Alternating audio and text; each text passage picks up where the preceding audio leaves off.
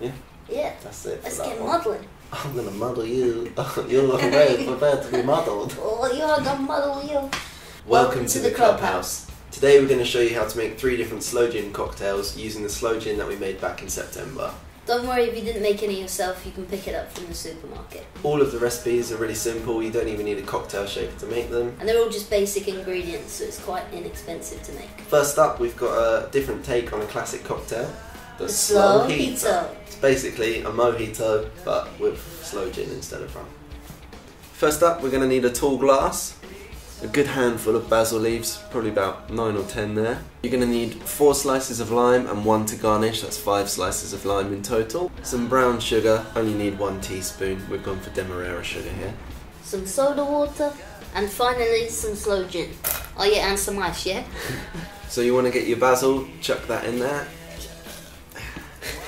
Chuck your limes in after it, 4 segments, and then 1 teaspoon of dark brown sugar, like that. Then you got to get the muddler.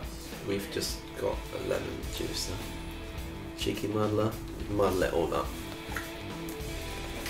Don't tell them, bro. We're going to need to crush the ice for this one. Do you want to do the honours, Henry? Watch your fingers. It's not crushing.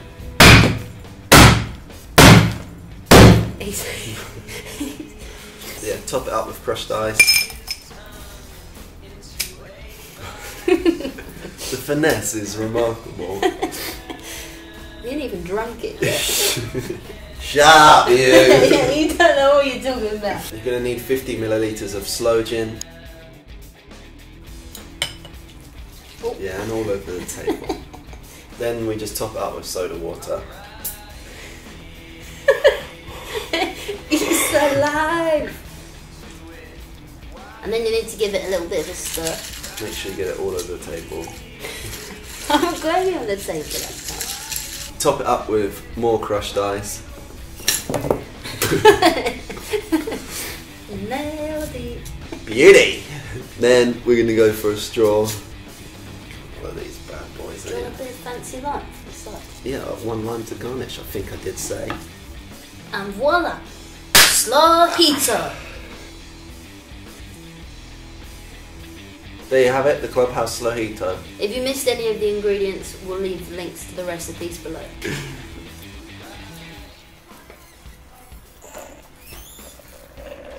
Next up, we've got something we like to call the Sloemaretto Sour. You will need to shake this one, but if you don't have a cocktail shaker, then you can use 2 glasses. It's basically an Amaretto Sour, but with Sloe Gin.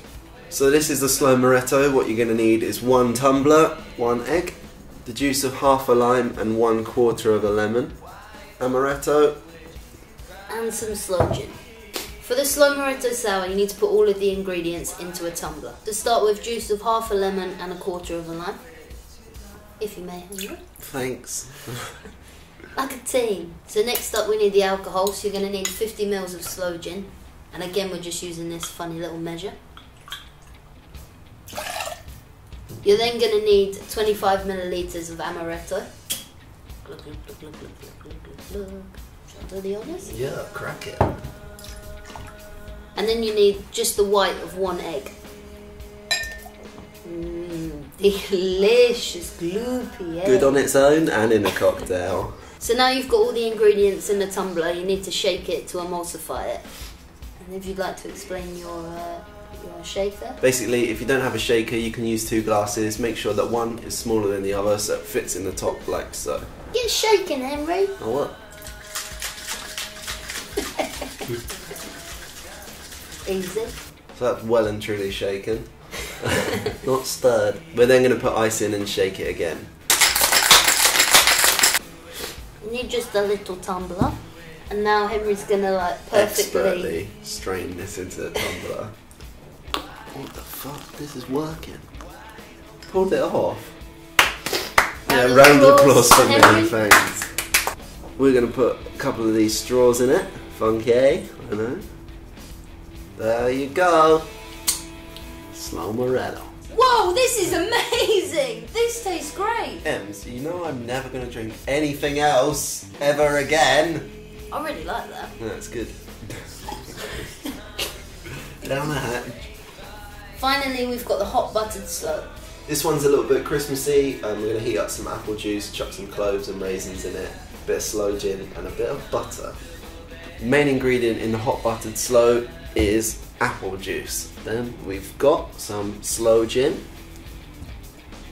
followed by some cloves, raisins and a couple of sticks of cinnamon, but they're just a garnish. We've come into the kitchen because we need to use the hob. You need to warm all the ingredients in this cocktail, so that's what we're gonna do.